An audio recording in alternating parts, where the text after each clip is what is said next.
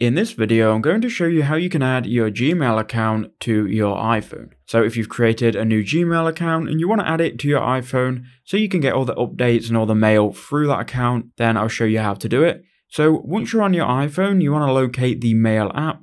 I'm just going to swipe down and we'll just search for Mail. And then we want to use the default Mail app. You can also use the Gmail app, but you're going to have to download that from the App Store, and that's a different video.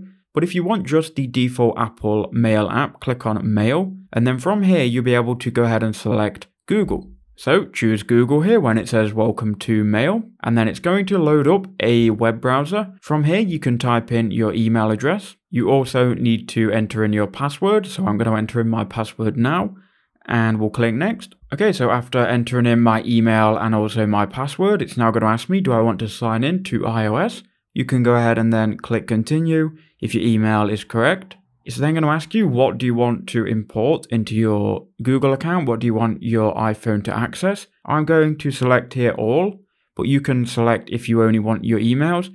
You can also add your contacts and your Google Calendar.